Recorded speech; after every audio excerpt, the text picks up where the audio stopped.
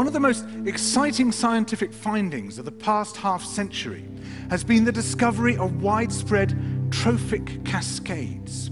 A trophic cascade is an ecological process which starts at the top of the food chain and tumbles all the way down to the bottom. That are often pitch dark, and then they return to the surface, to the photic zone, where there's enough light for photosynthesis to happen. There they release what biologists call fecal plumes, vast outpourings of poo, tsunamis.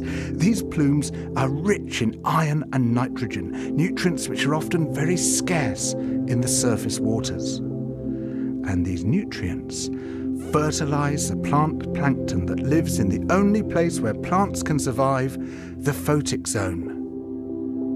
Fertilizing the surface waters isn't the only thing the whales do.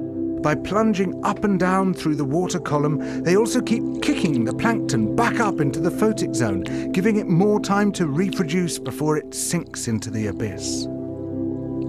Even today, though whale populations have been greatly reduced, the vertical mixing of water caused by movements of animals up and down through the column of the oceans is astonishingly roughly the same as the amount of mixing caused by all the world's wind and waves and tides. More plant plankton means more animal plankton, on which the larger creatures then feed.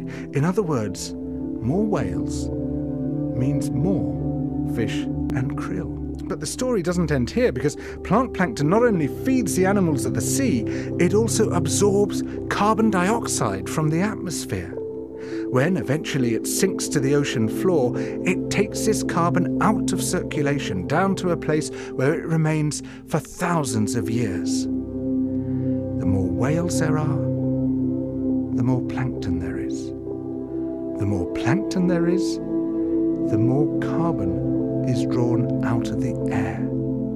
When whales were at their historical populations, before great numbers of them were killed, it seems that they might have been responsible for removing tens of millions of tons of carbon from the atmosphere every year. Whales change the climate. The return of the great whales, if they're allowed to recover, could be seen as a benign form of geoengineering. It could undo some of the damage we've done, both to the living systems of the sea and to the atmosphere.